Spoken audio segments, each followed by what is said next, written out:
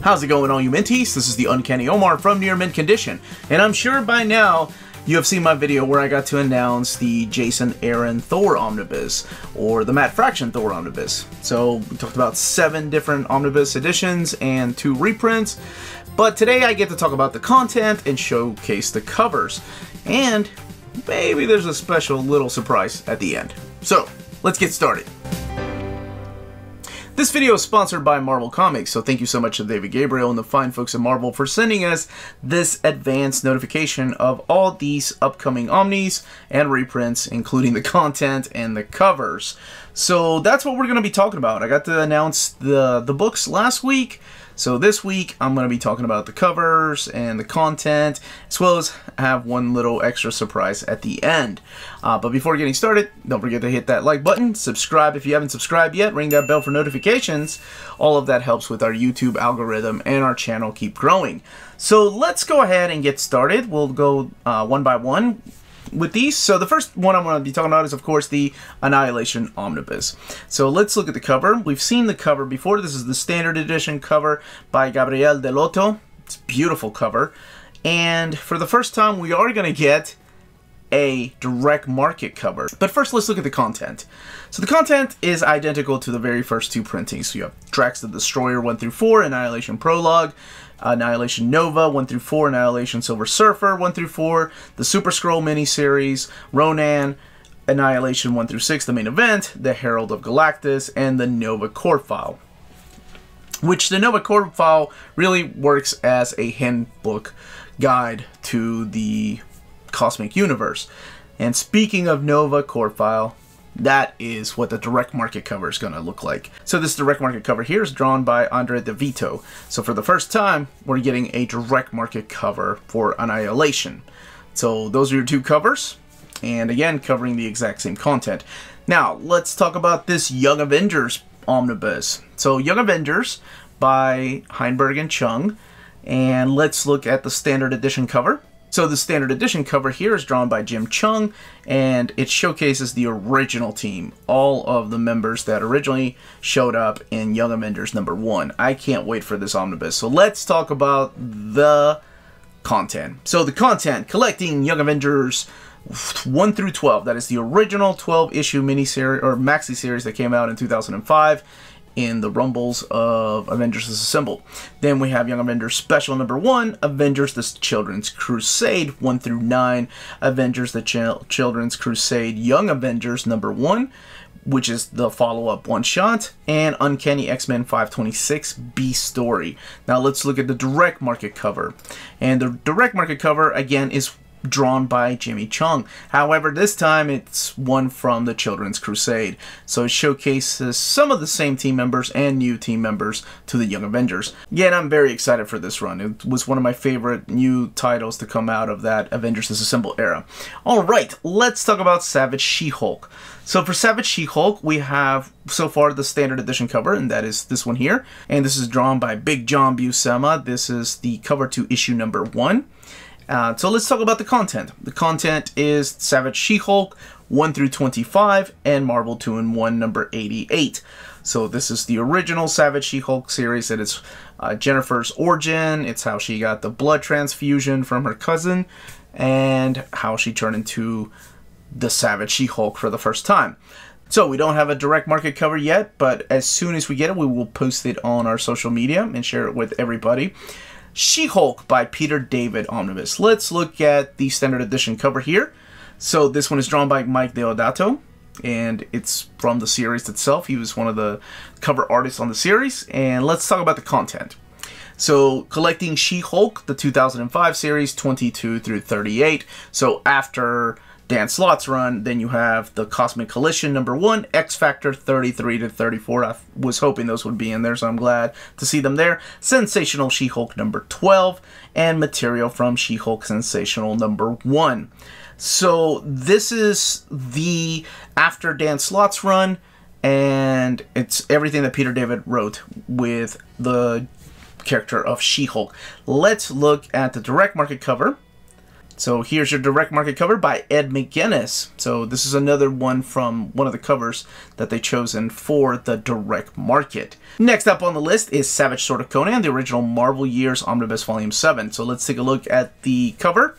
So far we have the direct market cover, and that is by Bob Larkin. And the contents of the book are Savage Sword of Conan, 88 to 101. So bypassing the 100th anniversary issue and going all the way to 101, continuing the run of Savage Sword of Conan. Now, War of the Realms, this is a straight up reprint, but just in case you don't know or you missed out the very first time, I know a lot of you all did, here's your standard edition cover by Russell Dodderman. It's a gorgeous cover to issue number 1 of the War of the Realms miniseries. And let's talk about the content. So the content is identical to the very first printing. It's just a reprint of it. So you have War of the Realms 1 through 6, War of the Realms Omega, War Scrolls miniseries, Strike Force, Land of the Giants number 1, the Dark Elf Realm number 1, War Avengers number 1, Giant Man 1, 2, and 3, which is an awesome series. I didn't hear enough people talk about that one. War of the Realms Journey into Mystery 1 through 5, Spider-Man and the League of Realms 1, 2, and 3, War of the Realms The Punisher, another great series 1, 2, and 3, War of the Realms Uncanny X-Men 1 through 3. That's pretty much Matthew Rosenberg just again having fun with the characters of the X-Men and just offing them. Before the start of Hoxpox. War of the Realms, New Agents of Atlas, 1 through 4. As Guardians of the Galaxy, 8 through 10. That actually showcases the death of a major character in one of those issues. Tony Stark, Iron Man, 12 and 13. Venom, 13 through 15. And that is not collected in the Venom oversized hardcover, nor in Absolute Carnage. It's just in this if you want it in oversized format.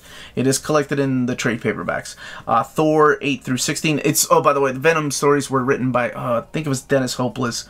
It wasn't Donny Cates.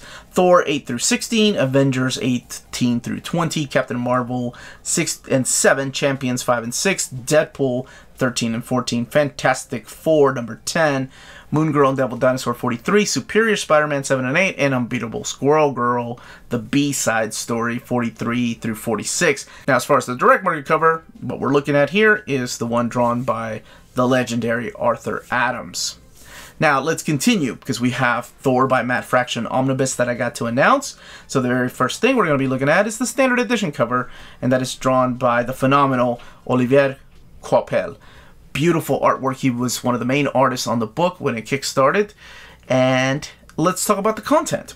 So, this collects Thor Agent of Thunder one-shot, Thor Reign of Blood one-shot, Thor Man of War one-shot, Secret Invasion Thor, the miniseries, Thor God-Size Special number 1, Free Comic Book Day 2010, Iron Man Thor, that's the story, or the Flips book, Thor 615 through 621, 620.1, and of course that's when it got renumbered, and then it became the Mighty Thor 1 through 22, 12.1, Fear Itself numbers 1 through 7, Fear Itself 7.2, Thor Journey into Mystery 642 to 644, and Mighty Thor Annual number 1. So I mean, there's a lot of things in here that I wasn't expecting. I wasn't expecting it, honestly, to collect Fear Itself, but all 7 issues of Fear Itself are collected in here. Now, Fear Itself has been available in trade paperback, it's been available in a standard size hardcover format, but it's never been available in an oversized format, and this is the only time, or the only place that it is available in oversized hardcover format.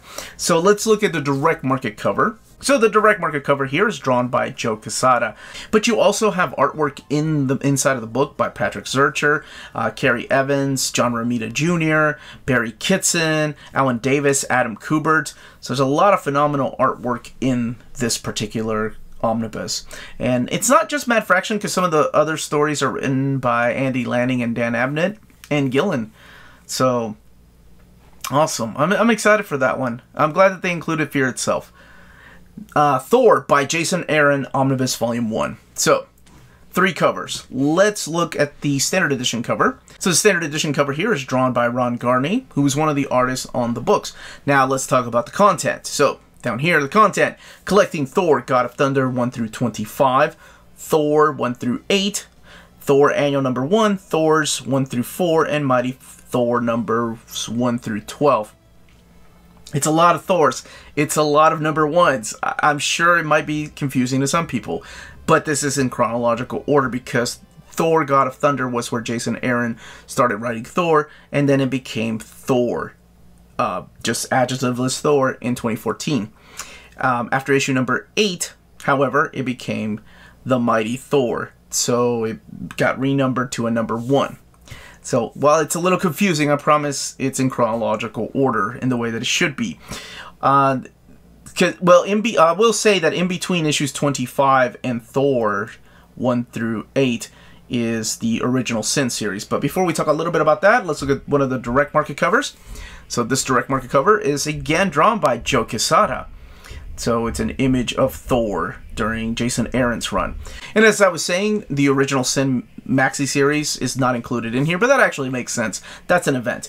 However, I'm surprised that Loki and Thor, the 10th Realm, is not included in here. I think it was just a 4-issue miniseries. I am happy to see Thor's 1 through 4 in here, though. That's previously not been collected in oversized format. So what this means is that we're probably going to get a volume 2 with the remaining issues of Thor written by Jason Aaron. Whether it includes War of the Realms or not, I don't know about that. But I'm sure it will include the rest of the Mighty Thor as well as King Thor and probably Unworthy Thor. Just to name a few of the books that are going to be collected in there. Now, let's look at the direct market cover. So here's your direct market cover. And without giving anything away for those people that have been sleeping under a rock or don't know anything about Jason Aaron's Thor, it's Thor as a lady. Well, you can find out for yourself who it is by reading the book. Sometimes I hate not spoiling anything, but I mean, for those that have read it, we all know who that is, but I don't want to spoil it for people that haven't read it. But it is drawn by Arthur Adams. Now, let's talk about Dr. Doom, the Book of Doom Omnibus. This is one that I've been getting so many questions about, but here it finally is. I do have a placeholder image that I'll be using. I don't think they've chosen the direct market nor the standard edition covers yet. So as soon as they do, I will let you all know what it all collects. But let's talk about the content. Fantastic Four 5 through 6, 39 through 40, 246 to 247, 258, 278 and 279, 350, 352. Amazing Spider-Man number 5, Marvel Superheroes 20, Giant Size Supervillain Team Up 1 and 2, Supervillain Team Up 13 and 14, Champions number 16, Amazing Spider-Man Annual number 14, Uncanny X-Men 145 to 147, Iron Man 149 to 150, Marvel Superheroes Secret Wars 10 through 12, Marvel Graphic Novel Emperor Doom, Doctor Strange and Doctor Doom Triumph and Torment, Fantastic Four 67 through 70, number 500, Fantastic Four Special number 1, Books of Doom 1 through 6, plus material from Fantastic Four 236 358, Fantastic Four Annual number 2, Astonishing Tales 1 through 3, 6 through 8, and Marvel Double Shot number 2. So that's a lot of content from just all over the year. So you have work in here from Jack Kirby, of course, Stan Lee, John Byrne, Walter Simonson, Steve Ditko, John Romita Jr., Dave Cockrum, Chris Claremont, Dennis O'Neil, Mark Waid, Dwayne McDuffie, Ed Brubaker. So I'm glad to see the Book of Doom in here. So I was hoping that there would be more Marvel supervillain team up, just because that stuff hasn't been collected, but we're only going to get 2 issues plus the giant size 1 and 2, which is still cool, but I would love to have seen more of that. We're getting a lot of Fantastic Four, though, but it's from all over the years, and I mean, I feel like they are important stories in there, featuring Dr. Doom. We're getting the first time with the big fight with Iron Man in 149 and 150, but not the following the follow-up fight. But we are getting some of the best Doom stories in here, including Triumph and Torment, which not only is my favorite Doctor Doom story, but also my favorite Doctor Strange story. Now, the big surprise isn't an omnibus, but I figured you all would want to know. There's been a lot of people asking me about this, and that is what's the next gallery edition? In the gallery edition, for those of you that don't know, are these big oversized books. Sometimes they're in softcover. This one here is in hardcover, and the one that I'm going to announce is also in hardcover. So they're bigger than your oversized hardcovers. So this is kind of the big size difference that you will see. So the next gallery edition that's coming out in 2022 is Weapon X. Of course, Weapon X. I was going to do my top 10 most wanted gallery editions, and Weapon X was on there. So, hey, now I have to rewrite that list.